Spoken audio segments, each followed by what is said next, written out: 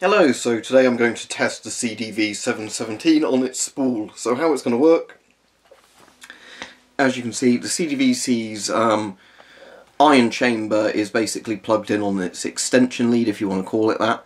I've got the cable reel stretching out probably at least 10 metres. It looks like there's more on there, so I'd say you get at least 15 metres on this reel. You can probably find the exact tech specs for the reel somewhere online. So anyway, what I'm going to do is I'm going to have the camera, the Chinese X-ray device shooting into the backside of the ionisation chamber there. So obviously you've got the ionisation chamber, then it's in its metal case, so that will reduce the softer X-rays getting through. And what we're going to do then is have the camera looking at the actual unit itself and check what the unit says. And then what I'll do quickly afterwards is I'll do a video with the entire thing set up in front of the X-ray device and see if the reading's the same, because in theory it should be, and I want to double check that in case, you know, that actually gives you a false reading if you use one or the other. So anyway, I'll now move the camera back to where I've actually got the CDV 717 set up and the remote for the X-ray gun. Okay, so I've just zeroed the CDV in, so it says 0. Now let's go to the 0.1 scale, which I imagine it will definitely max out. And now let's fire off the X-ray device.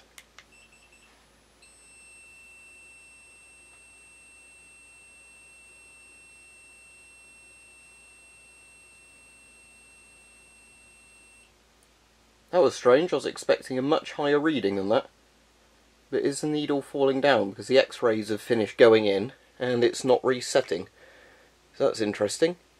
Let's just change the scales a couple of times.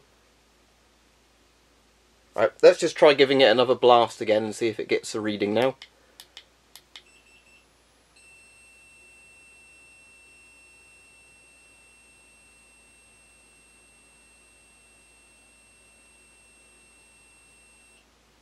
So the needle's definitely moving and registering the fact there's ionising radiation. I think it is actually falling back down now. But I was expecting a lot more than that, simply because of the fact that, you know, it's point blank next to that device, unless the back of the case is pretty thick at stopping sort of the softer X-rays from getting through. So let's just re-go back to the 0 of it. And the 0 is still showing up on 0, yep. Right, let's just try it on the ×1 scale, just for argument's sake.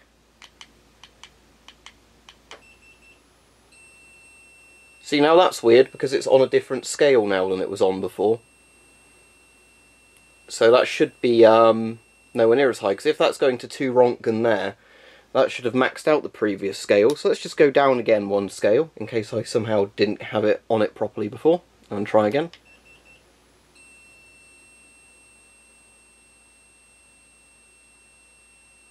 Right, interesting. I'm assuming the 0.1 Rontgen scale isn't calibrated properly, or it's just not got enough power going to it, because obviously it gets less of a reading on that than it had on the ×1 scale.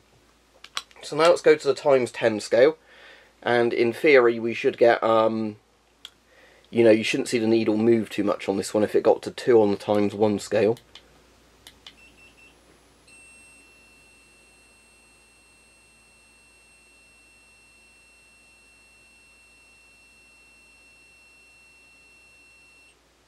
Right, I'm assuming then it's a calibration problem, because that did what I'd expect. So what I'm just going to do is stop the camera, turn up the sensitivity of the 0.1 scale, and see if it then does more what we'd expect. You know, go off scale on 0.1, and then, you know, because obviously I'm only going to be playing with the bottom scale, so that should in theory do it. So let me just do that and then I'll be back. Right, I've played with the calibration a bit, and I've turned the, basically the 0.1 scale was nearly at 0 on this, so that probably meant that it just wasn't getting enough power. So let's try it again now. As you can see, the needle's going up a bit more than it should from the 0, but we'll just ignore that because on a lot of these, on the smallest scale below 1 there, not meant to give an accurate reading. So let's try it.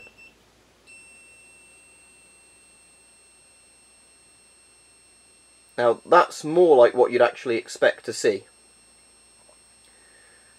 So off scale on that one, it's quite a slow needle on this. I wonder if it's the cable that affects the needle speed, because obviously on the CDV 720 the needle shoots right across when you blast it, but that's beta sensitive as well, so the softer X-rays get through. So what I'm going to do now is stop the video, reel in the cable, and then I'm going to assemble this in the exact same position it's in, but obviously as a unit where the ionisation chamber is plugged directly into the unit, not running off a cable, and we'll see if that affects the sensitivity at all. Right, apologies, this is going to be a bit off kilter because I can't get it to work any other way, so let's zoom in there. We're on the 0.1 scale. You might see the needle moving a bit. If I zero it up at all, it tends to go a bit over the top. So, well, you can see the... that's interesting. You can see the needles moving around a bit without me touching anything. Anyway, let's use the X-ray machine and see what happens. Right, that did what I'd expect it to do the first time. So, when that finishes, I'll put it on to the next scale. Right, it's now set to the ×1 scale.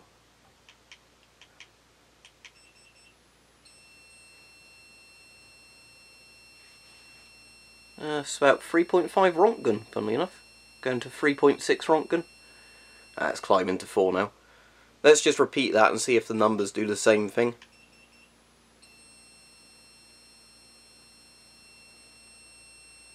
About 4.5 that time. Getting closer to 5.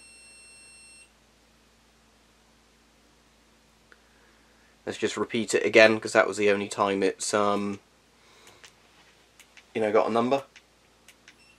In a sense, that time it's going pretty much off scale. Right, so that in theory means 50 Rontgen. Sorry, 5 Rontgen. So let's put on the ×10 scale and see where it goes up to.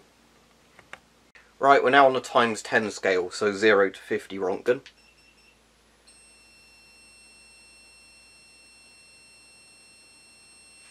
So it reckons it's about 10 Rontgen, assuming that's correct. When it drops down, I'll redo it.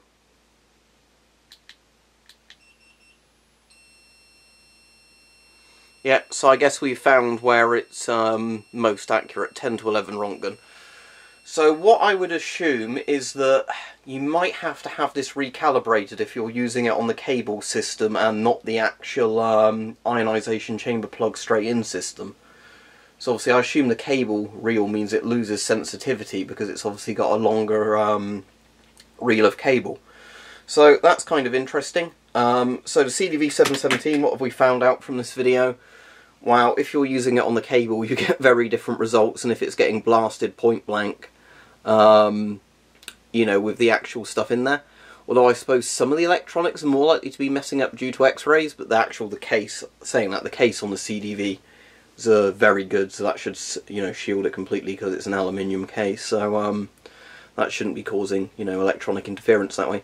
But there you go. So CDV 717s, they're pretty cool in you know, design, but it seems they might actually, you know, need to be recalibrated. You know, if you're using it in the portable mode or the fallout shelter mode, where your average person is going to have no clue of doing that, who these were supposed to be issued with. So yeah, I guess that's a bit of a design flaw.